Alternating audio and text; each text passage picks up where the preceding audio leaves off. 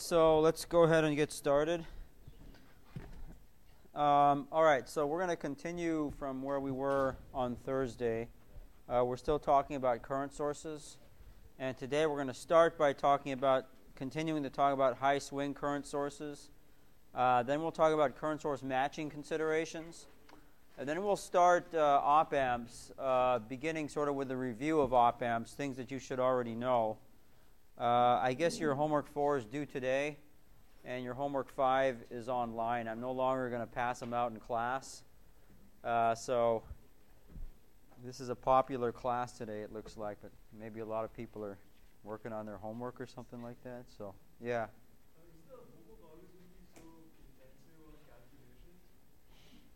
calculations? Intensive on calculations? Well, it shouldn't be too intense on calculations. What? The one that we got this time, there were like almost 3 pages to 4 pages just calculations for each problem. Is that right? How are you? It depends on how you're doing the problem, I suppose. So what you should do is get a symbolic answer first, and then just plug in your numbers. Are you doing it that way? There were quite a few numbers. Even after you're done with your symbolic answer, there's too many numbers to plug in? Well, I think with these problems, it's always going to be the case because you're dealing with devices that have a lot of parameters and that sort. I think it's important for you to play with numbers too, rather than just symbolic. Right? So we could do this where all your homeworks are all symbolic. You're just, putting symbols down. But if you do that, you'll never know the order of magnitude. And in circuits, and basically anything engineering, you need to know the order of magnitude, because then you can't make decisions correctly that way. So I know there's a lot of classes, right, that they may do that. They may, even on exams or so, have all symbolic and no numbers and stuff. I don't do that. So there will be numbers even on the exams, but mainly because you're kind of worthless as an engineer if you don't know the numbers, right? You could be a good physicist and know all the symbols and the variables. That's great, but in my opinion, you'd be useless out in the work world or research and that sort of thing. So most research, most discoveries in research are made with back-of-the-envelope calculations. They don't just put a symbolic equation there. They actually plug in some numbers and they sort of guesstimate, how big something is, etc. Then they get a back-of-the-envelope number as to what to expect, and then they move in that research direction. So for me, numbers are important, but I don't think these homeworks are that number intensive. Maybe it's just different from your. That's part of the game here. You got to get that familiarity with the numbers. Okay, so I guess I'll just continue from where we were last time. So last time we were doing this high swing current source. So hopefully you all remember what this was all about. This was all about trying to make sure that at the output, which is the actual current source that's being used in an amplifier or whatever it's biasing up, you want to make sure that you're able to lower the voltage at this node here, which is the output node, as low as possible. Because you want to be able to do that so you have the maximum output swing, which maximizes your dynamic range. And to do that, you got to make sure that all of these devices stay in saturation. None of them ever goes into the linear region, because if they go into the linear region, you lose a lot of your gain. In particular, you use the impedance of these devices, and that then causes a loss of gain in the amplifier that's using this device as a load. And so what you want to be able to do is drop one overdrive voltage across each of these transistors, which means 2 total overdrive voltages across from the drain of M2 to ground. Okay, and this circuit helps you to do that because it, generates your V bias voltages at these gate nodes here, the gate nodes of M3 and M4. And it does that by just diode connecting these devices, sending a current through these devices. That automatically biases them up to support this current. Okay? And then we try to use exactly the same types of devices at the output as these devices if we can. But in this case, we're not doing that because what we're trying to do is use this device, M5, as a level shift. Okay, so at this node here, we generate 2 VT, at the end result, when we choose this device to be a quarter the size of the rest of these devices, if it's a quarter the size of the rest of these devices, then it has to use more voltage in order to support this current. And that's something we want because we want VT plus VOV across this device and then a VT plus 2 VOV across that device, giving us a VT, well, I've got all of these, 2 VTs plus 3 VOVs at this point here. We then level shift by VT plus VOV, which reduces this to 1 VT. I've got this written out this way because we were talking about body effect last time. But this becomes 1 VT plus 2 VOV. You get another shift down here, VT plus VOV, and that gives you a VOV right here. And so it's this device that's important to bias up correctly. It has a VOV across it.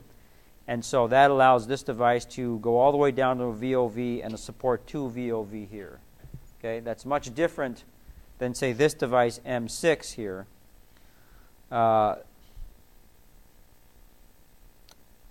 Which if we're doing a regular cascode in this type of configuration here, this would have too much voltage across it. All right?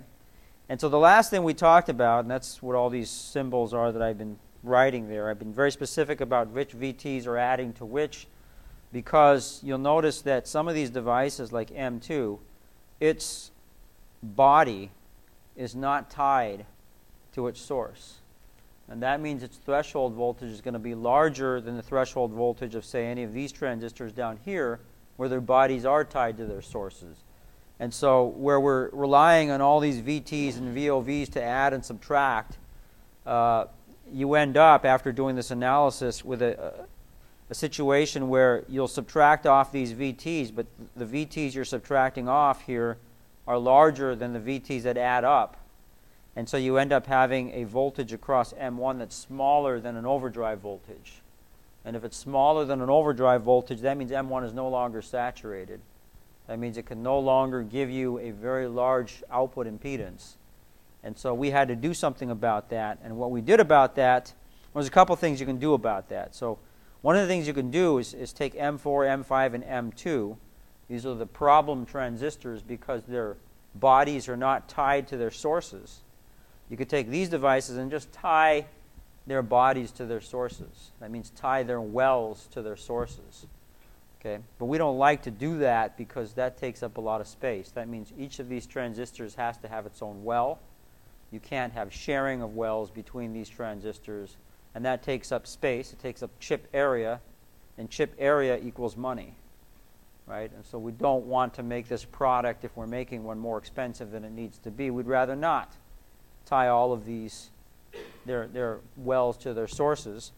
And so the other thing we can do is just design a little more conservatively. So we determined last time that making this device M4 1/4 the size of the rest of that, we were looking for 2 VOVs dropped across it, and that's what was necessary to put 1 VOV across M1.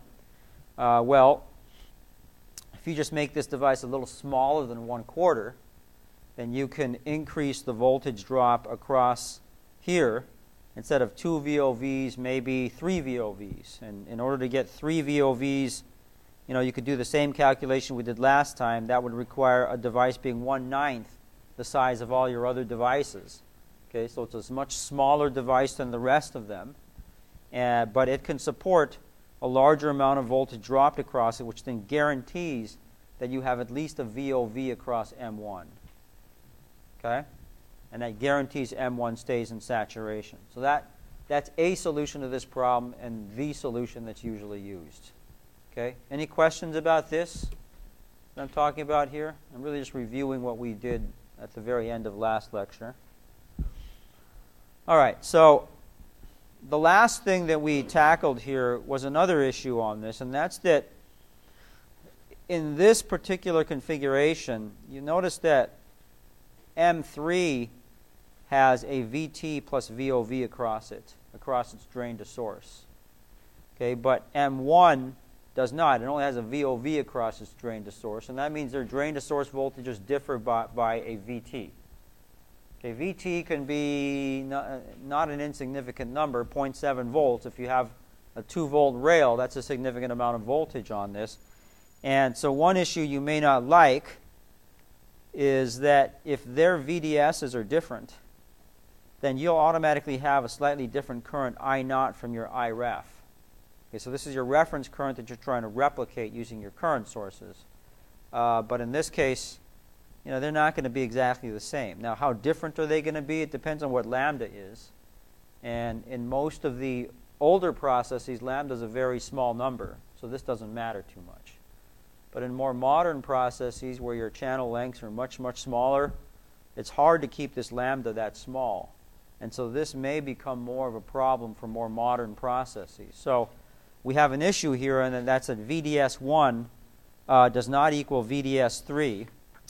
And in order to solve that issue, we probably want to see if we can come up with an alternative biasing technique. So the solution for us here is going to be use an alternative biasing scheme.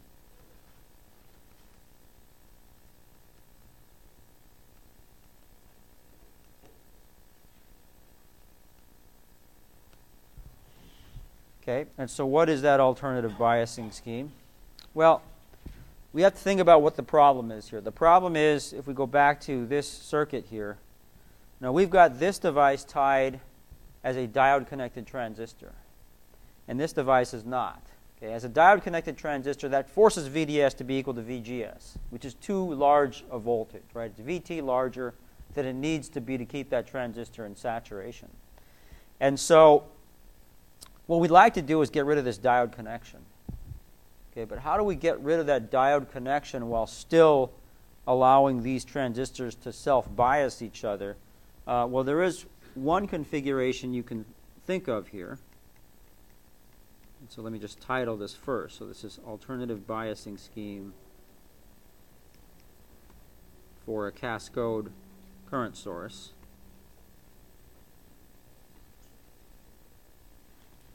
Well, what you can think of doing, right, you're always going to have your VDD, of course, and you're going to have a reference current, which usually is generated by some resistor with a voltage across it, but I'm just going to draw it right now as a current source. I'll show the actual rendition with a resistor sometime later in this lecture. But again, we're trying to bias up a cascode, so we're going to have a stack of these NMOS devices here. This will go to ground. Let's call this M1 and that M2. And there's not much we can do about the gate of M2. The gate of M2 is probably going to have to be biased up with some kind of bias voltage. So I'll call that VB, which is like a V bias. Some V bias generator is going to have to bias that up. But with M1, what we did before was we tied its gate to its drain. Okay, and that's one way to guarantee that we have a voltage on the gate. That's what we're really looking for. We're looking for some way to put a voltage on the gate of M1 so that it self-biases itself up. So last time we tied it to its drain, but this time let's be a little more clever and let's go up this way. Okay, so tie it actually all the way up to the drain of M2. So the drain of M2, of course, is a very well-defined voltage because you've got this current running through M2. M2 has some channel resistance. M1 has some channel. It's like current going over two of these resistors there. Right, so this is a very well-defined voltage at the drain of M2. And so if we did this sort of thing, then what do we end up with? And now we still want to be able to provide the right voltage at the source of M2.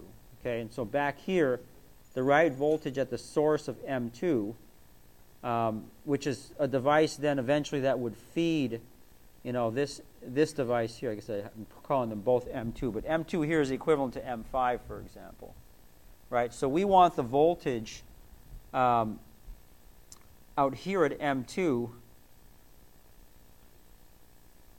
Actually, no, it's not equivalent to M5. It's equivalent to this M2, M1 right here. Okay, so we want the voltage across these two here. Or we want to drop across here a VOV, not block the 1. And I want to also drop across M2 a VOV there. Okay, but at the same time, this voltage right here across the gate, the source of M1, what is that? That's VT plus a VOV. Okay? If that's the case, then that means this voltage here is also that same voltage, right? This voltage right here is also VT1 plus VOV, because after all, this and that are the same node. Okay? at the same time, I know that if M2 is going to be in saturation, I'm going to drop across it a VT2 plus a VOV. So that voltage there is going to be a VT2 plus a VOV. And so what do I need at the base of M2? Because this is what I really want to bias up now, right? So I want to do this. But in order to do this, the only thing that I've got to satisfy now is applying a voltage at the base of M2. Okay? Yes? What is the gain of M1 VT Well, M1 is just a, it's a VGS, right? VGS is equal to VT plus a VOV.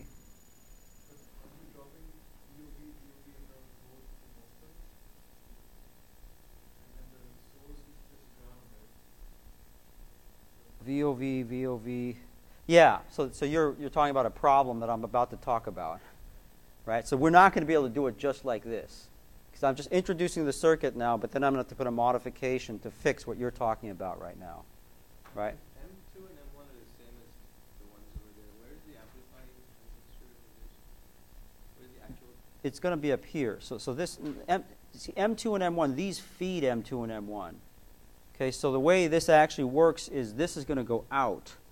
It actually isn't going to go out. I have to show you the real circuit, right? This is going to go out, and that's going to go out.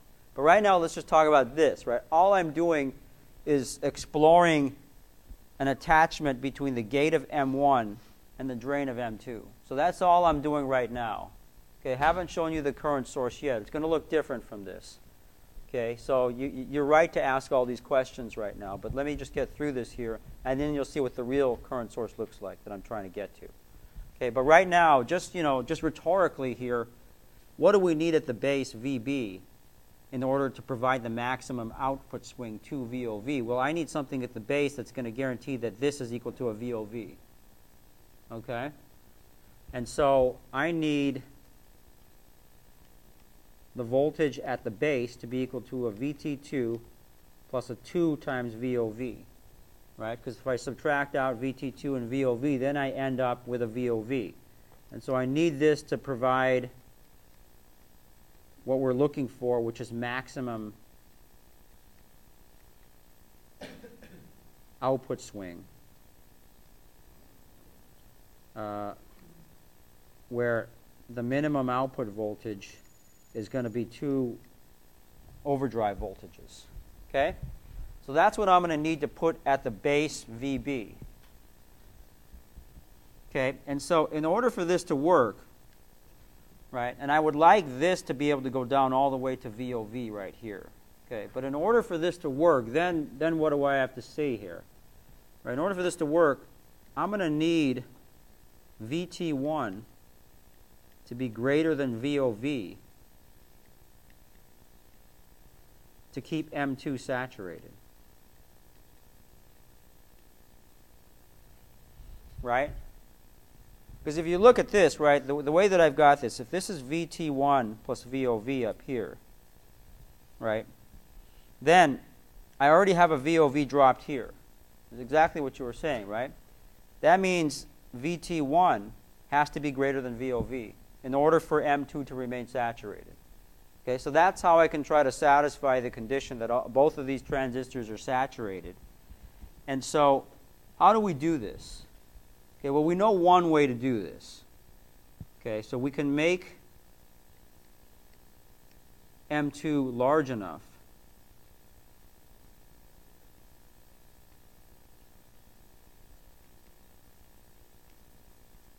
so that it can have a very small VOV and guarantee that that's less than VT1.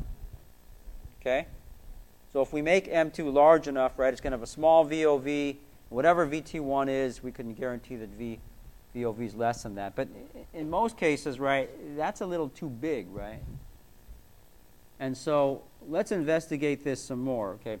What we're really trying to do is bias up this, not the base. I've been calling this base. We're biasing up the gate of M2, okay? And so how can we generate that VB? Well, one thing we can do is use a resistive bias generator.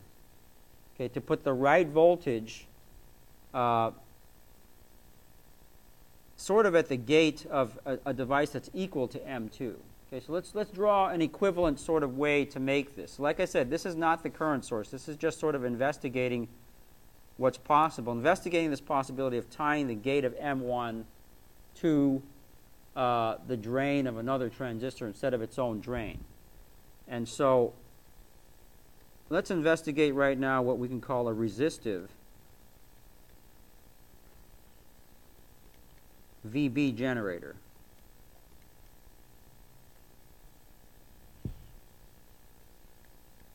Okay, so here's where I'll have VDD. I'll have a current source, which I'll call I1 here. And that is going to feed a resistor now. It's then going to feed this device M6. And now I'm going to put a diode device at the bottom here as M5. Okay, and this now I'm going to take this for M6 and put it around this resistor. So sort of similar to what we just drew on top there, except now I've sort of replaced M2 with a resistor RB. It's a B. Okay, and I put another device M5 below this here. Okay, so this is now what the actual current source is going to look like. And it doesn't look like yet that it solved the problem we're trying to do, but this is just the generator here. This is part of the current source. So what this does is it generates this voltage VB that then feeds this thing up top. Okay, so I'll draw the thing up top again. So this will have that same current I1 going through it. And again, I will draw how exactly you implement those two I1s here. But this is now going to go into that stack of devices.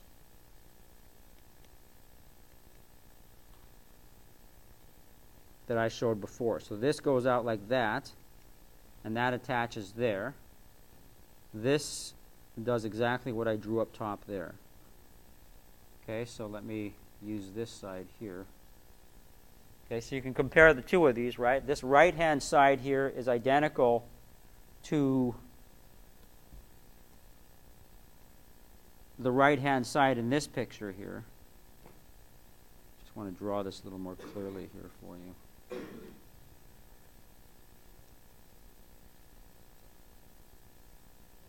Okay, so what I've drawn here is a V-bias generator here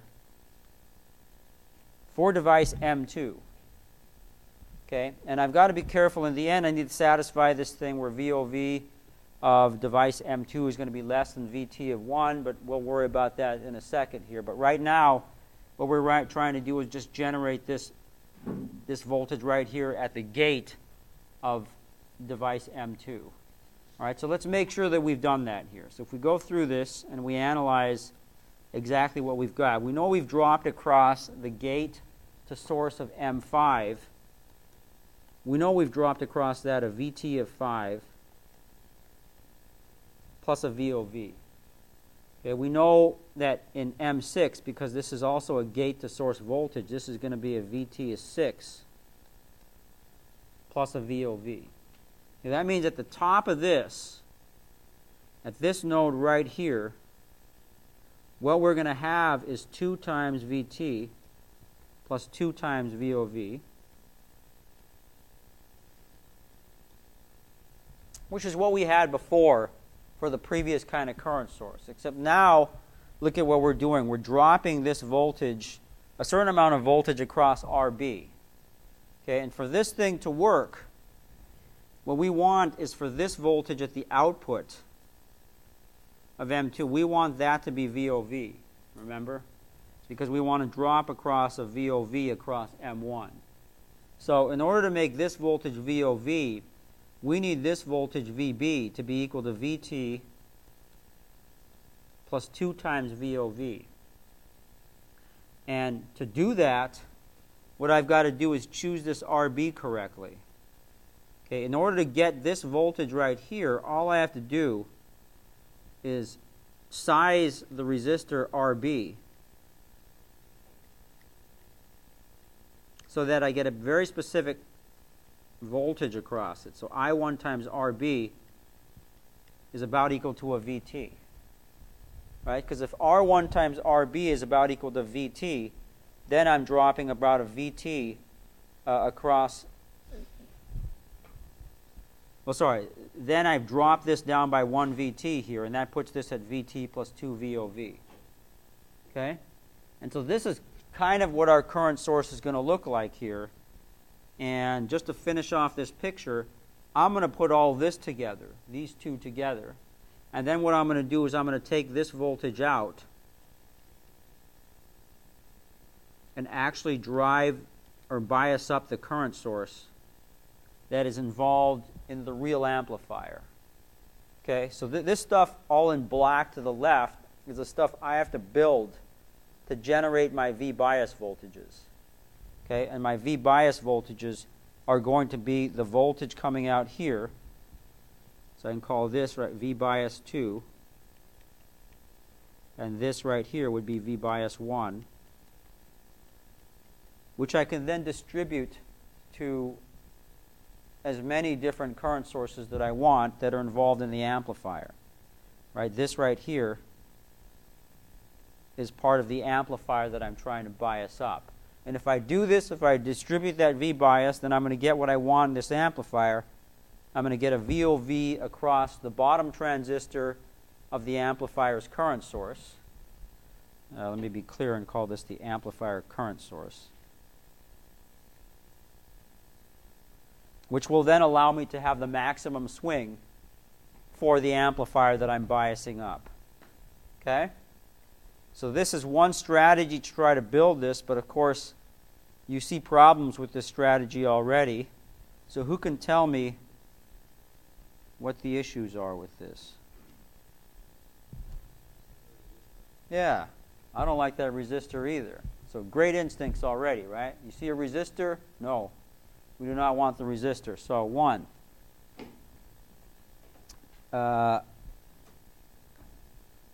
I1RB1, sorry, I1RB not only uses a resistor, but it's not all that well controlled.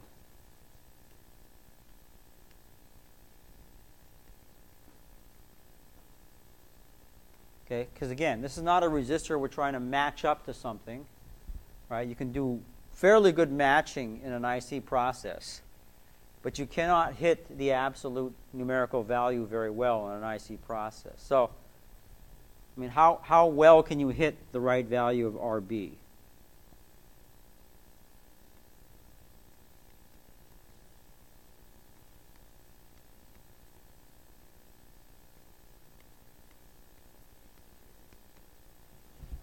What do you think? What percent?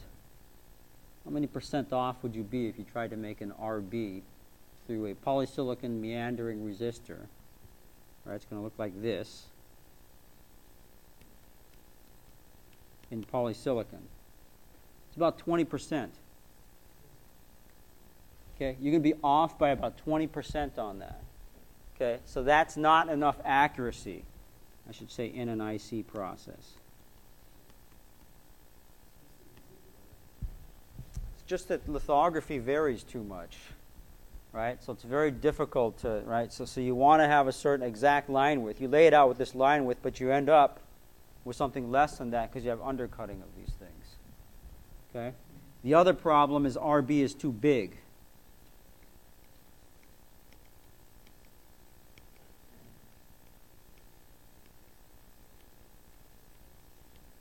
So it can cost a lot. All right? So there's a second issue to this, and that's you must still account for body effect.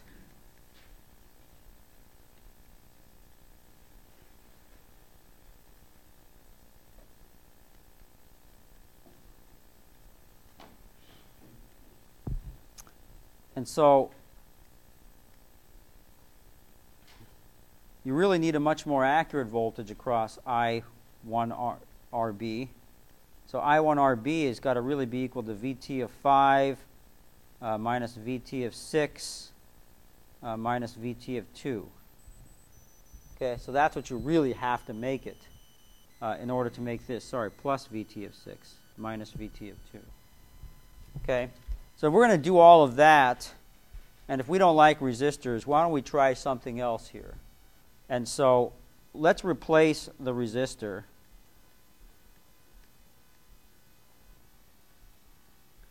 with what we normally like to do, and that's use transistors. So replace it with a transistor level shift.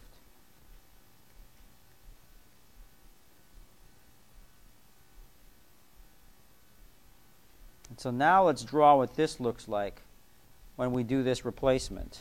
Okay, so here I'm going to draw the whole circuit for you. So there's your VDD line. And on this side, I want to bias it up using a classic current mirror. So that's where I1 is going to come out of right here. And I'm going to actually generate the I1 on the other side. But let's first draw this side here. Make sure that I have enough space. So down here, what I want to do is replace RB with some kind of transistor. Okay, so here's the transistor that I'm going to use to replace RB with. I'm going to take a transistor that I'm going to diode connect in some respects, but I'm going to combine it with the transistor underneath it so that the gate of the transistor underneath it is not going to its own drain. It's in fact going to this diode connection for the transistor above it. All right, so this is transistor M7. Let me make sure I got all my letters right. So this is M4. This is M6. And then I'm still going to have this diode connected transistor at the bottom here, M5. And later on I'll complain about that diode connected transistor, but right now let me just stick it in because it keeps it symmetric like this, M5 and M6 and M2, etc. Okay, and then from here I'm going to repeat the same kind of thing, except this node here is now going to be used as the output node. So see, M7 here has basically replaced RB. Okay, so this node now comes out, and it attaches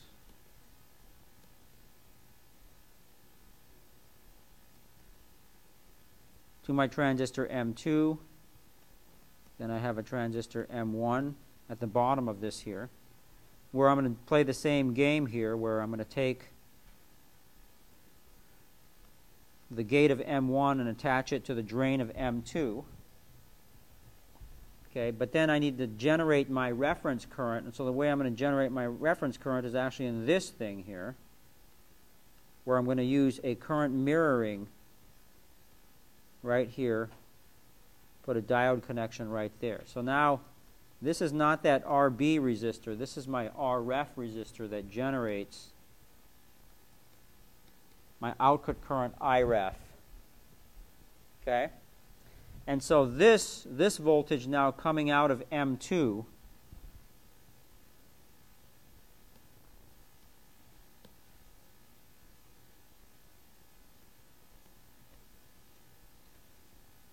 and this voltage coming out of M1, these become my V biases. So that's V bias 2.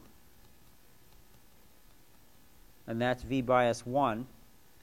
And these then bias up the cascode current sources associated with amplifiers.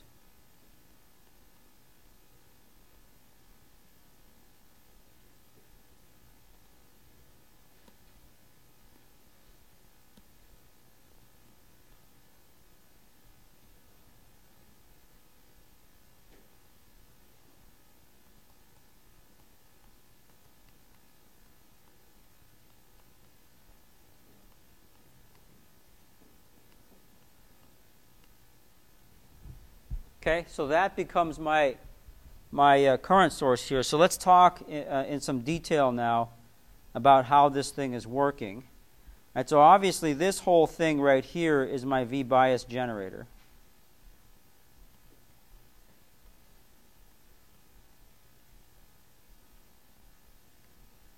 It's generating V bias 1 and V bias 2. And we're specifying a very specific reference current here. So this Iref here, I can write an expression for it. Iref is simply VDD. I want the voltage dropped across this resistor. So the voltage dropped across that resistor is VDD minus VGS. And let me label this transistor. This is M3. So minus VGS of 3 minus, what else is it minus? So look at this circuit here. I just want the voltage across RF. So that's VDD minus a VGS dropped across here, which is the VGS of M3. Okay, what else is being dropped across this?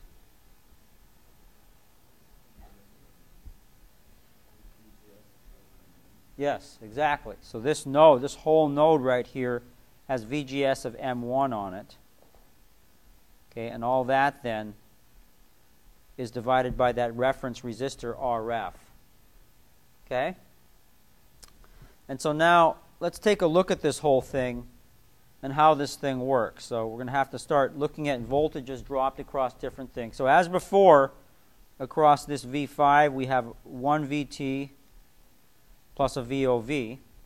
Across this M6 we have 1 VT plus a VO here, 2 VT plus 2 VOV. Okay? Now, I guess I should point out as well that if I'm generating Iref through this loop right here, right, so I've got diode connection to the top, I've got an apparent diode connection down here, that gives me a very specific voltage dropped across this resistor. That means I have a very specific current, Iref, going through this column, this branch here. So how much current do I have going through this branch? Depends on the size of the devices. If M4 and M3 are the same size, it's also going to be Iref. Okay, so through this, Iref is also flowing. Okay?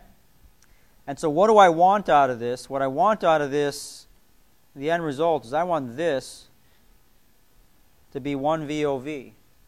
Because if that's 1 VOV, then this here, if this is an identically sized device, is also going to be a VOV. Okay? And that's really what I want. I want to make sure that I have a VOV across this bottom cascode device. Okay? So if I have a VOV across here, and if I'm dropping across this a VT plus VOV, that means the voltage right here that I need is a VT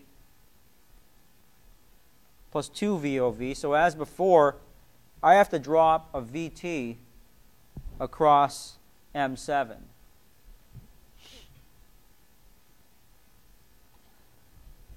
Let me just be clear about one thing with this Iref thing. Those Irefs are the same here as long as I choose W over L4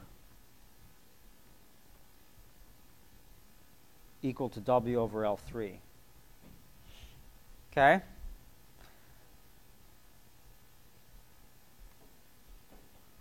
And so let's now do an analysis of this thing here. Let's figure out how I can get the right voltage drop across M7.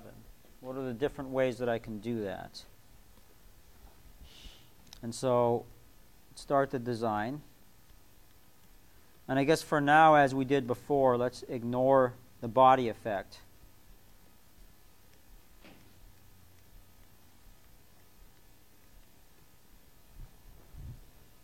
Okay, so approach number 1.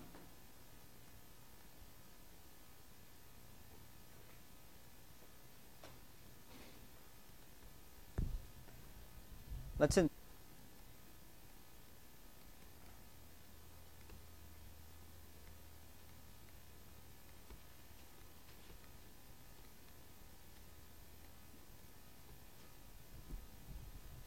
Okay, so if this is the case, right, then we're going to want, as before, we want the VDS of 6 to be equal to a VOV.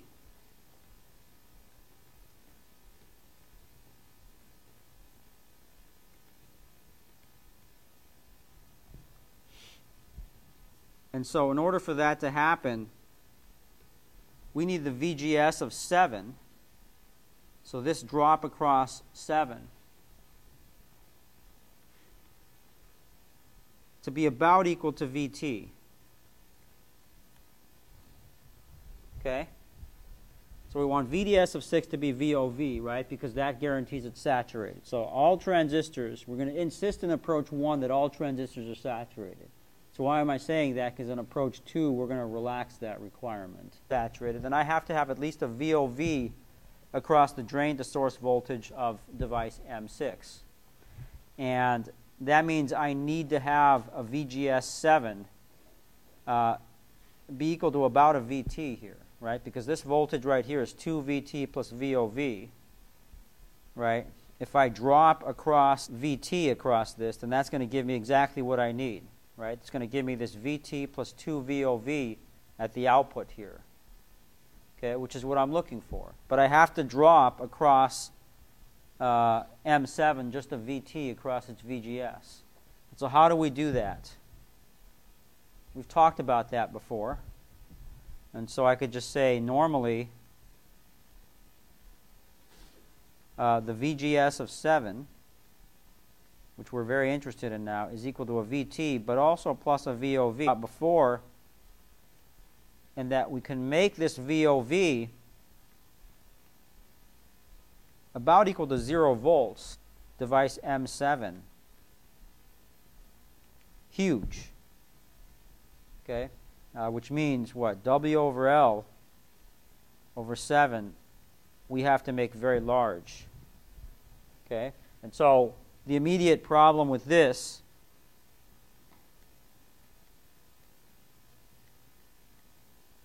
that we've mentioned before is that takes chip area, and that's a problem.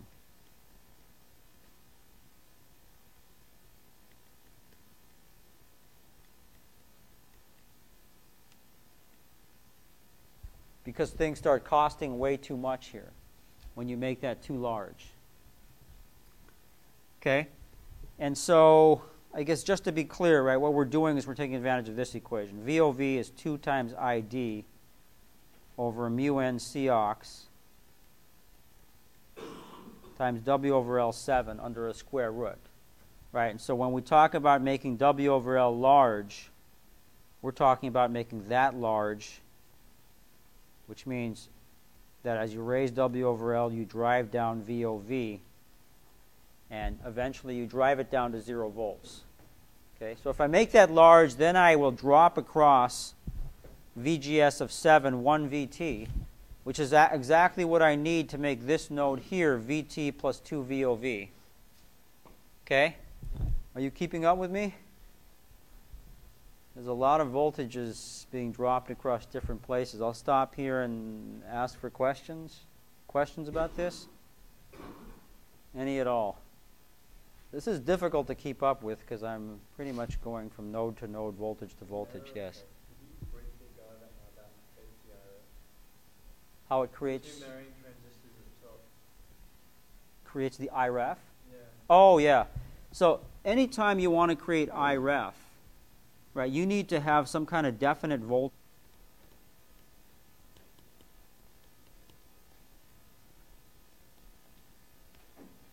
If I do this, that's definitely going to create an IREF, right? So this is going to create an IREF equal to VDD over RF. Okay. The other way that we can try to create an IREF, and that we have been doing, is basically this. So if you do this, and that's a diode connection, then a diode connection is going to be a VGS voltage in MOS land. And so in this case, IREF is going to be equal to VDD minus the VGS1 over RF. Okay? And I have to diode connect this transistor here. So in other words, if I made this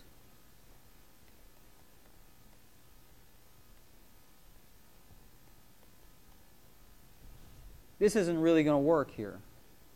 It's not going to work very well because this voltage right here is going to take on some value that's going to be more difficult to determine what it is. Does that make sense? Right? It means this is not a very well-determined value at the drain of this device here.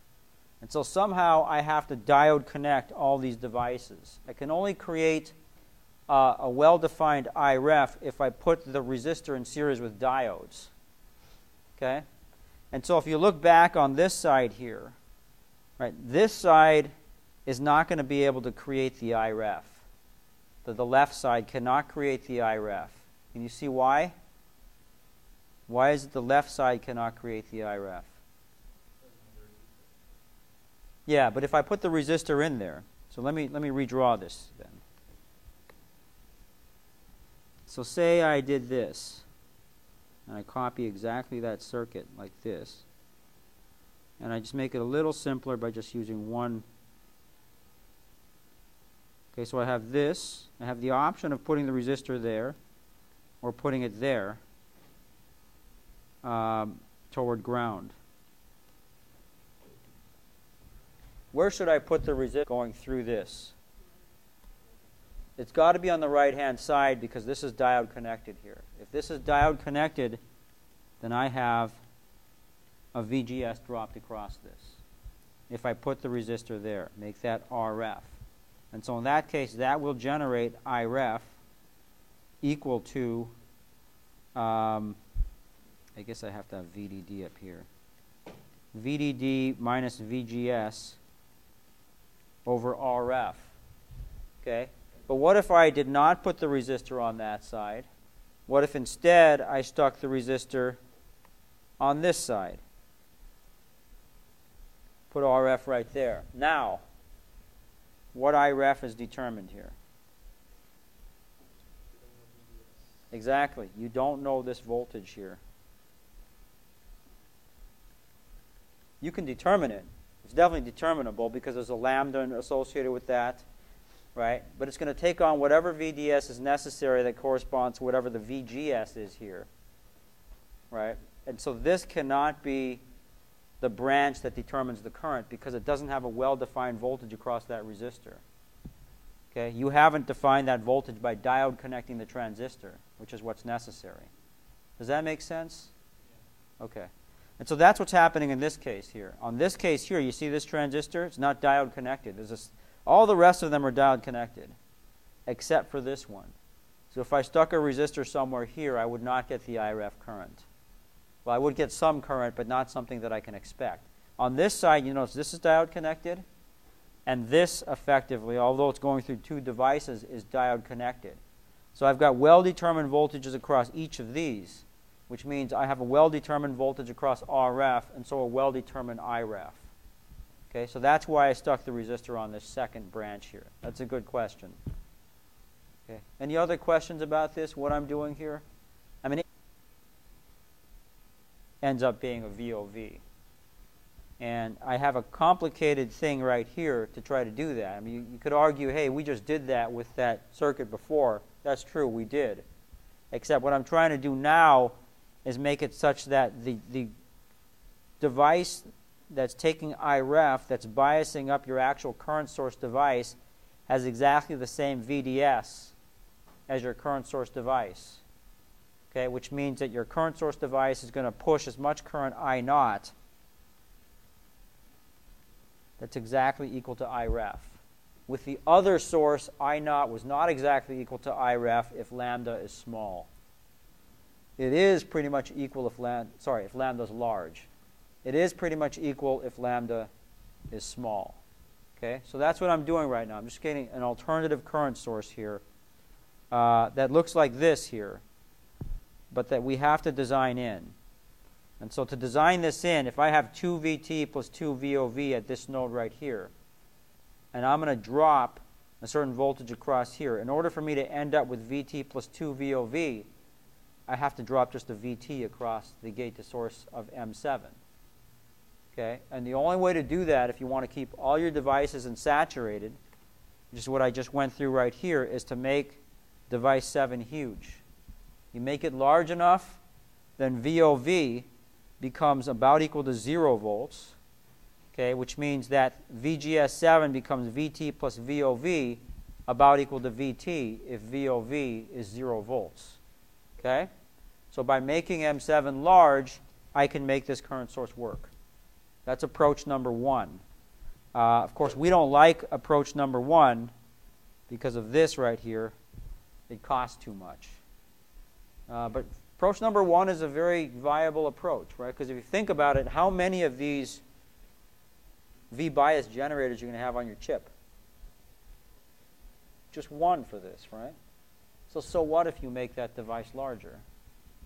Okay? Well, it all depends on how big your circuit is, right? If it's an analog circuit that just contains a current source and your amplifier, you're going to worry about that. Right? If it's a circuit that contains that current source and then 1,000 other amplifiers, you're not going to worry about it. Okay? But if it is just one current source and one amplifier, you're not going to like having that large W over L for device 7. Okay, so is there something else that we can do about this? And it turns out there is something we can do about this, and that would be approach number 2.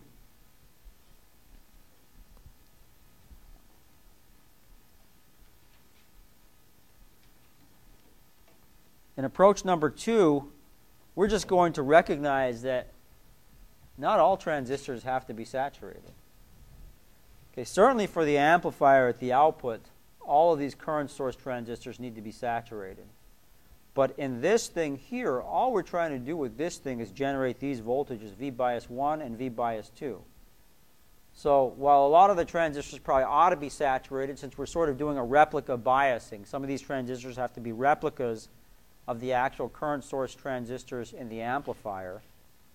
Not all these transistors have to be saturated. So let's just take that approach here.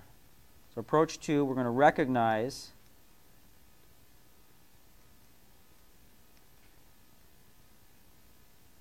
that the devices in the actual V-bias generator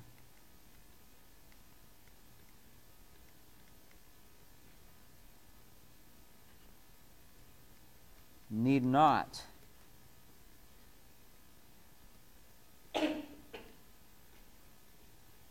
be saturated. Okay, so some can be triode.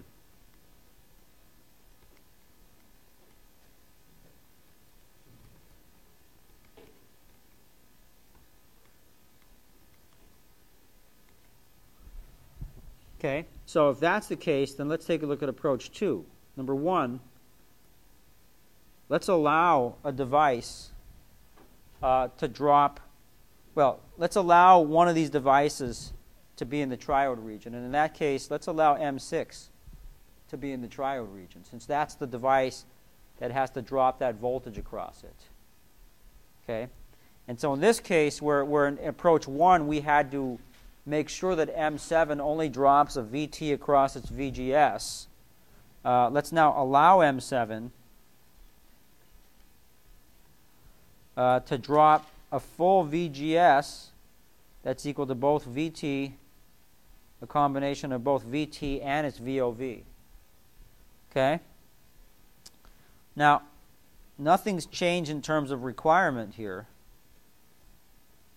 We're still going to need VDS6 to be equal to a V overdrive of 7 here.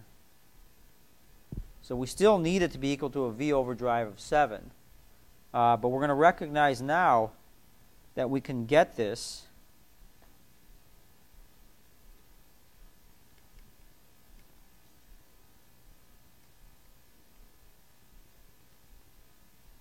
by operating M6 in the triode or linear region. So let's take a look at this. So I'm going to go ahead and drop a full VGS, a full VT plus VOV across the gate to source of M7. And then M6 is going to end up with very little voltage across its VDS. Right? Certainly below a VOV, but who cares? Right? It's still going to function. It's just not going to be a saturated transistor. It's not going to have a large output resistance. But it's not in the signal path of any amplifiers. It's in this biasing source. So we don't care. All right? W over L7 times VGS7 minus VT squared. Okay, M6 is going to be in the triode region, otherwise known as linear. But its current now, ID6, is going to be 1/2 mu n CR times VDS of 6 minus VDS of 6 squared. Okay, so that's just the linear current equation, the triode current equation for a triode MOS transistor. Okay, and so what do we want? Well, when VGS of 7 is equal to VT plus an overdrive of 7, yes. So the point is that still need VDS6 equals VOV7. How is M6 in the triode then?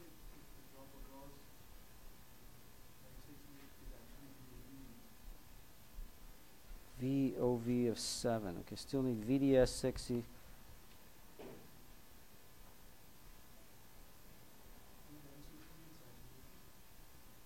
Yeah, that's right. Yeah, let's scratch that one here. We don't need this, actually, because that's no longer going to be in saturation. So we don't need that there, because that's actually going to be less than VOV7 there. Okay, so back to this. What we want here, VGS, we want to be VT plus VO7. And so as a consequence, we would love VGS7 and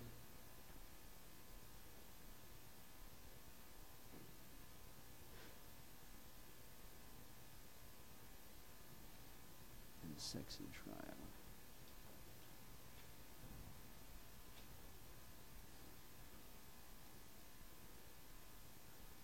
Yeah, okay, so VDS, we still need this actually here, right? So, because VOV7 is going to be smaller now, right? So we actually want VOV7 to be a little bit smaller here. So we still want this VDS6, right? So let me draw this out here, show you what I mean here. So we have this.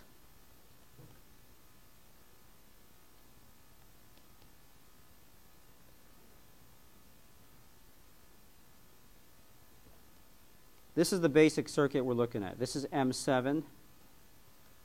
That's M6. Okay? So if we look at the voltages across this here,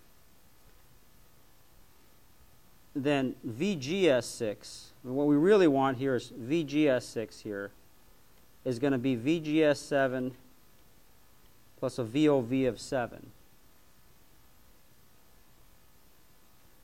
Okay? Because if I were to look at, say, this point right here, just look at the VGS of 7 here. Let me put that another. Plus a VOV of 7. Right? But the gate voltage across VGS6 is exactly the same as that. Right? In other words, the gate voltage across VGS of 6 is equal to the voltage at this point right here. Right? So that means if I'm going to drop across 6 here, then what I'm going to need to drop is I'm going to have a VOV of 7 across this, right? So in order for me to have VGS6 right here, then I need to have VGS6 equal to the VGS of 7 plus a VOV of 7, because VGS of 7 is right here, plus a VOV of 7 right there. And so in the end, this is going to be equal to a VT plus a 2 times VOV of 7. I need this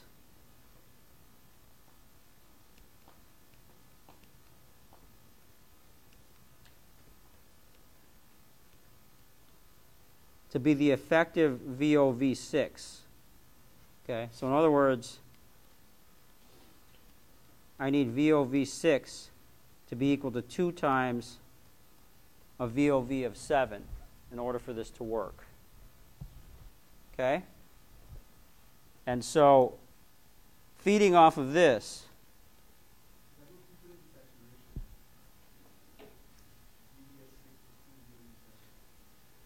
VDS6 is 2 VOV7. It would keep it in saturation.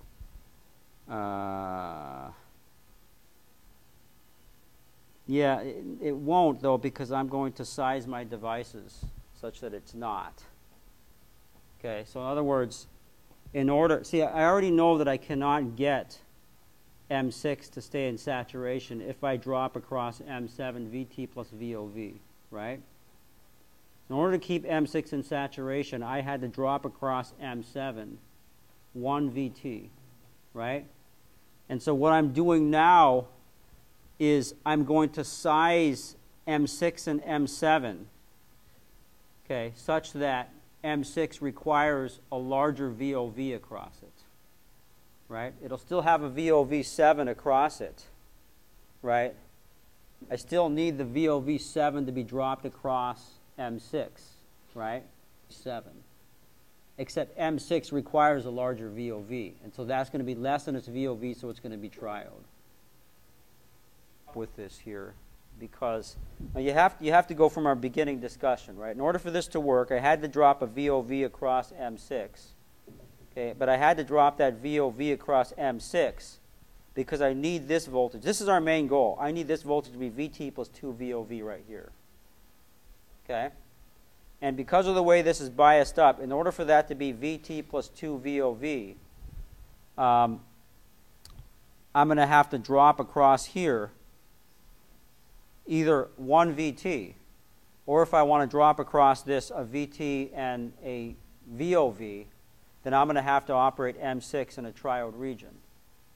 And so I'm sort of recognizing that I'm going to operate M6 in a triode region where it needs to have 2 VOVs of device 7 in order to be in saturation, but I'm only going to give it 1 VOV across that, so it's going to be triode.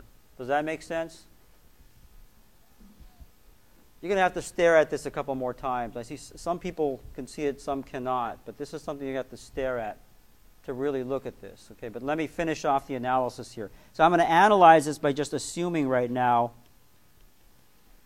that device 6 is in the triode region. Okay, so I'm just going to use the fact that ID7 is in fact equal to ID6, which means I can write that 1/2 mu n Cox times W over L7 times the VOV, the overage voltage of 7, this is VGS minus VT for 7, so that's just VOV7 squared, is going to equal now the current through 6, which is now dictated by the triode region current equation.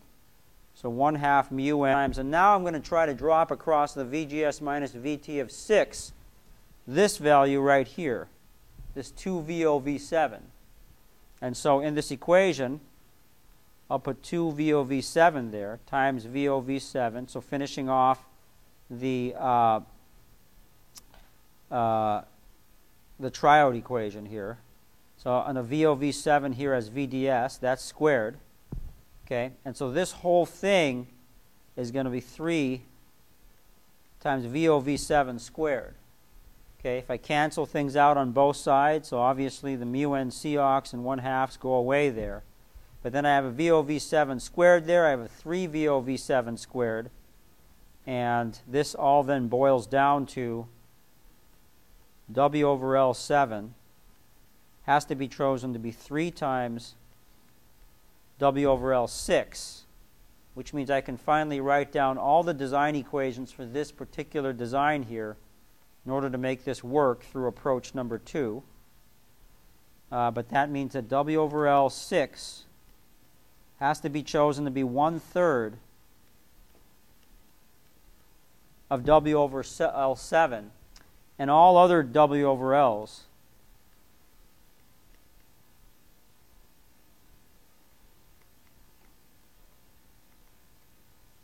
are equal to W over L7. So W over L7 becomes the reference W over L.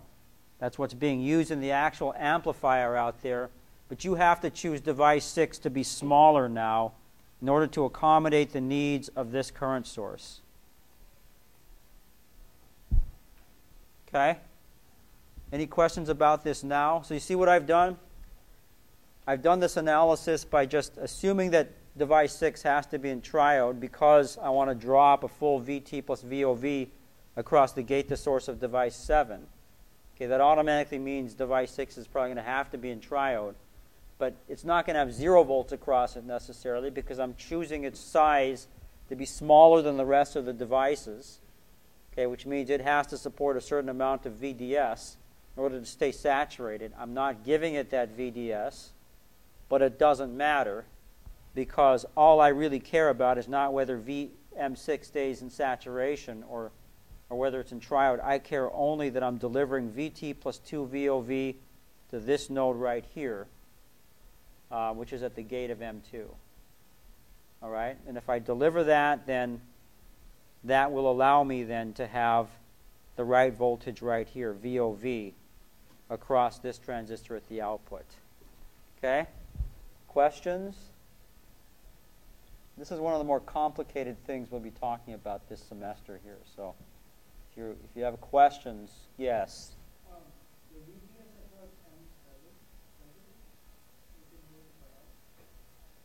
The VGS across M7, VGS across M7? Why do you say that?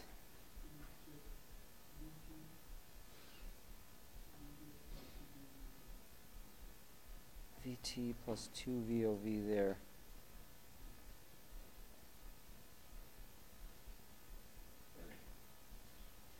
VGS across... No, I mean, if it has a VT, then it's not cut off, right? It's still above that. Right? So it's not cut off, but that's approach number 1. You're almost getting it to cut off. But in approach number 2, you're well above that.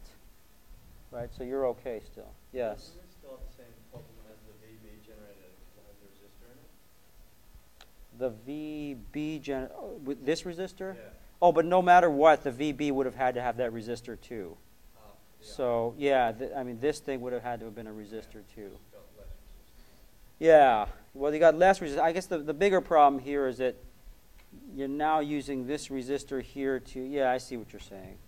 That the resistor is not a well-defined value in the end, right? So it still has to be trimmed to some extent. But I guess at least this requires only one resistor. Is there a second design that doesn't require resistors? Yeah, there is, except we may talk about those at the very end of this class, but there are ways to do it without a resistor, but then I'm not sure the transistor parameters are any better. Okay, so the way that you really do this is a lot of times you'll trim the reference resistors. Okay, but you can also, when we get into other current sources, what we will be worried about is power supply rejection. So power supply dependence and temperature dependence of current sources. So we will actually pit two phenomena against each other to generate a voltage, which we actually do call a magic voltage. That's what a band gap reference is. And that's a very stable voltage that you can then put across any resistor or device or biasing up your supply or so to get a very stable type of bias point. Okay? But at least in these that I'm talking about, most of the time you will use a resistor to generate these currents. But there are sources that avoid those resistors. But whether they're better than the ones with the resistors or not, I'm not sure I could say for sure. Depends on your application. Okay? All right, so that's it for current sources for now. Well, no, that's not it. We got one more issue with this. Okay, so take a look at what we've generated right here. Okay, we've generated something a lot more complicated than we necessarily need to, right? And the reason why we got to this point is because we sort of tried to stick with generic analog design. Right? Generic analog design means that you are trying to keep all your devices saturated as best as you can. Okay, and with this current source, we finally just threw up our hands and said, okay, wait a minute, we don't need to keep all our devices saturated. Okay, if that's the case, then there isn't really a need for a lot of this stuff here. Okay, that in fact, we can simplify this whole thing. So let me just say right here, this is all great, what we've done, but there's one problem, and that's that we're using too much voltage.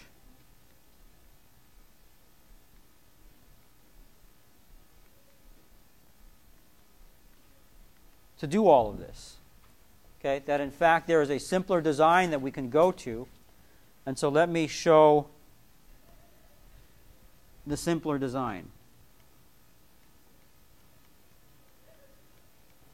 So can fix this as follows. And this really comes about with the fact that, hey, we're going to operate these devices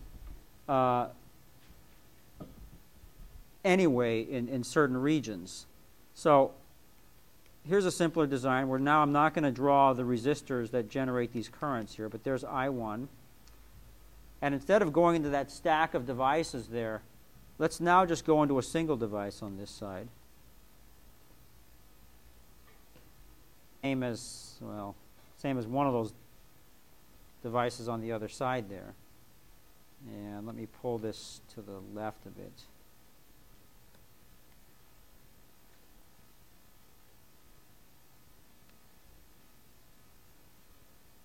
This up that stack of transistors that we had before.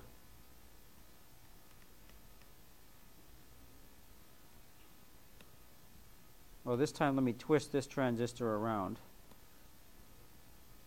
so it really looks like a V-bias generator as we've been drawing them in the past. So drawing that gate directly attached again to the drain of the other device. So let's call this M3 and this M4. And this now comes out to deliver the bias points for the gates of these cascode devices here. And this is M1 and M2. And so this is exactly the same thing that we've drawn before, right? It's going to guarantee for us that we have a VOV across here, which then allows this one to drop a VOV, which means that the minimum output signal here is going to be 2 VOV, which is what we want. Okay? Except now we're generating the bias point for M4, which was the most difficult thing from last time, backing up devices and one going to triode, one going into whatever. We just have a diode-connected M7 here.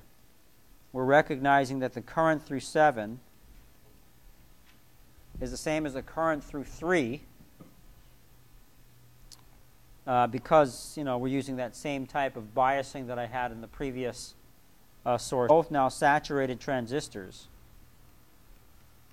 because M7 is diode connected, right? And M3 is going to be saturated because it's effectively diode connected too, except through another transistor. So this now becomes 1/2 mu n C ox times W over L7. And so what I want here again is to drop 2 VOVs across M7 because after all we still have that same requirement here.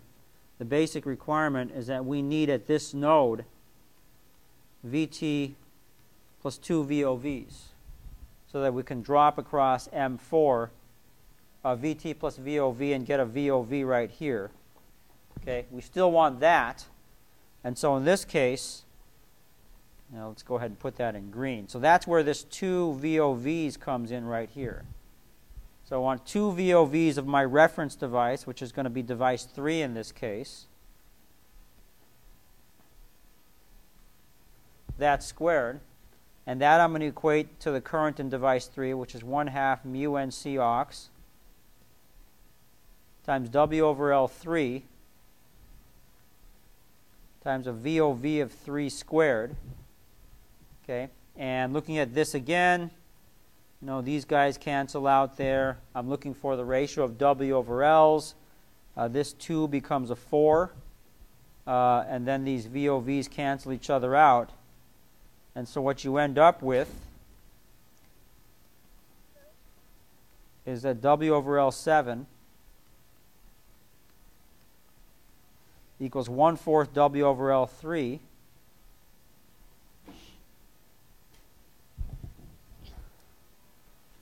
equals 1/4 of what I'll just call W over L, where this W over L is the W over L of all the transistors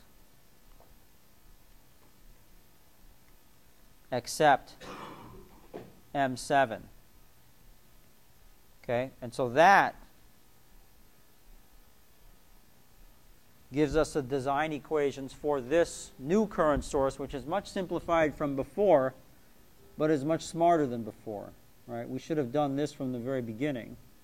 But we went through that cycle to get to this current source just so you can see the type of thinking involved to look at the different current sources. Right? You see, first you try a resistor to drop a voltage across that. Then you make efforts to try to replace everything with a voltage source. And then finally you can come to this simplified current source. So this actually also plots out the history of how these current sources were built. Right? When people were first trying to do this, they first thought of the resistive thing, and they were using the resistive thing. Then they went to that stack that I had shown you with all those stacked transistors, and they could do that because they had a lot of supply voltage. But in this day and age, when the supply voltage has shrunk to 1 volt, 1.1 volts or so, right, now you can no longer do a lot of that stuff, and so the adjustment has been made to go after a current source like this, which does approximately the same thing in generating the V bias for this M2 device, but does so in just one stage that allows you then to drop much less voltage across the supply. Okay? All right, so we'll end here, and next time we'll start talking about matching of current sources.